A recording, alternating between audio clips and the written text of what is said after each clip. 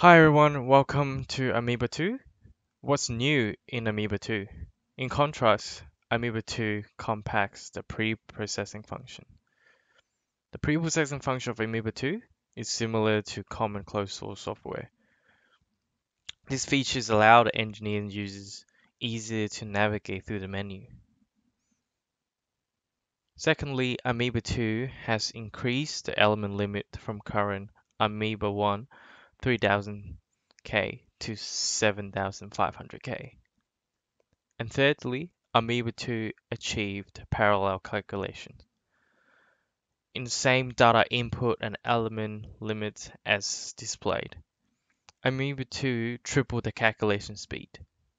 Put in words, less time and more refined results.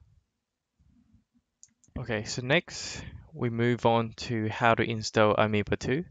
System requires Windows 10, 64 bits, Rhino 6, SR7 and above. Apple Computer recommend to install Windows through Boot Camp. So here is how we download Ameba 2. So we go to our browser, type in ameba.sharym.com, and we go to Ameba's homepage. In order to use Ameba, we would like to register an account because Ameba calculation is through cloud service.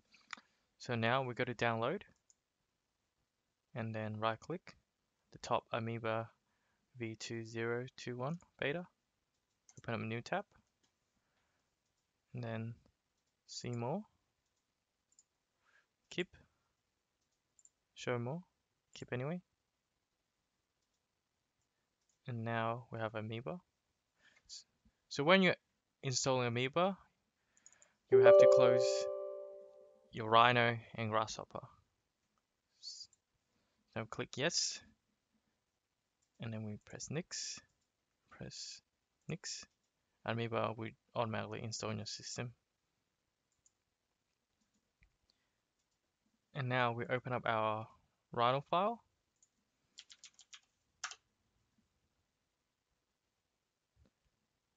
So here we're in our Rhino file. Open Grasshopper.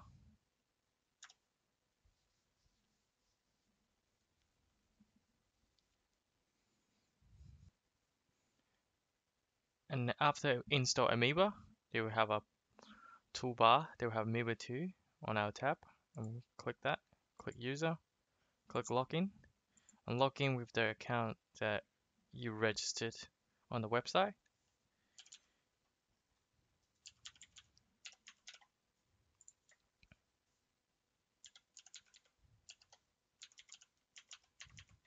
Click log on.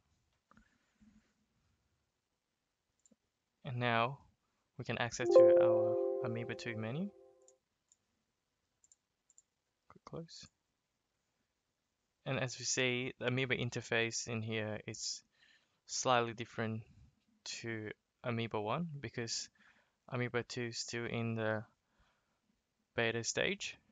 So the post-processing and multifunctional calculation still waiting for the update.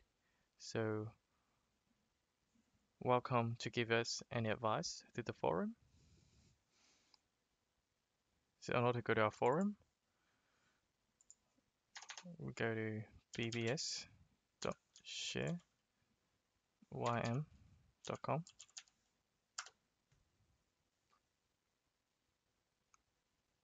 Here you can post any questions or any advice or your experience with Ameba 2. Thank you for watching. I will see you in the next tutorial.